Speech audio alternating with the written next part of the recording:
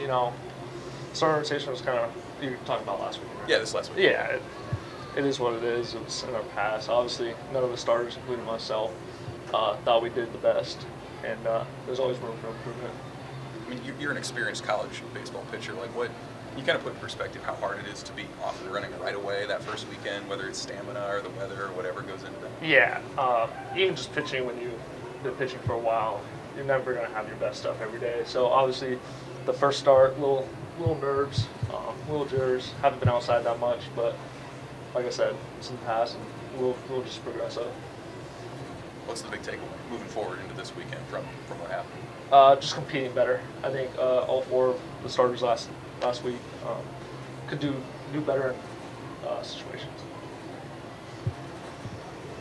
Who's kind of the voices in the dugout right now that are kind of helping kind of keep guys up and kind of keep things in perspective? I mean, are you one of those guys, or who's kind of taking the lead with that? I like to believe that we're all those voices. Like, you know, every guy that's not in the starting rotation is being a really good teammate.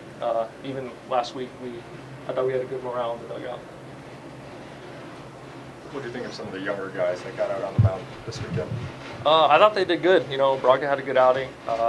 Emmett Olson, I know he's a sophomore, he did good. But up and down, I thought the young guys did pretty good, and our bullpen did really good too. What's your key to stopping the run? TCU likes to move it on the base paths. Just mixing up your holds. It's a basic thing, but it's important. And then just giving Griff a chance, or whoever the catcher is that game, to stop the run. Do you have much of a pickoff move, or? Just basic batting move, nothing special. Thoughts on playing in a big league stadium this weekend? Yeah, it's going to be exciting. This is my first time playing in a big league stadium, so I'm just thankful and going to take it all in. What's this offseason been like for you? Just coming in here, new team, new program, getting acclimated. What's that been like? It's definitely a new experience.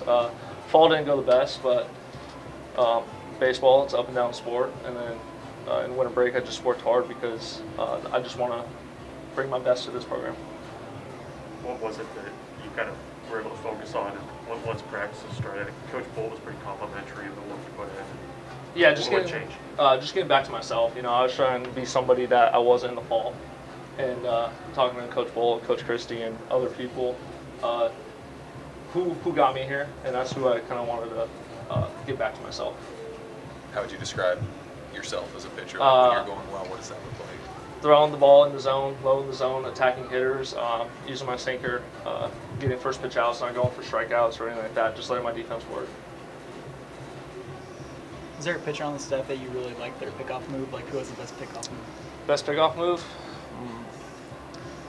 I'm not sure. Probably Shea. Shea's a good athletic kid, so he probably has a really quick pickoff move, but not sure. Cool. Thank you.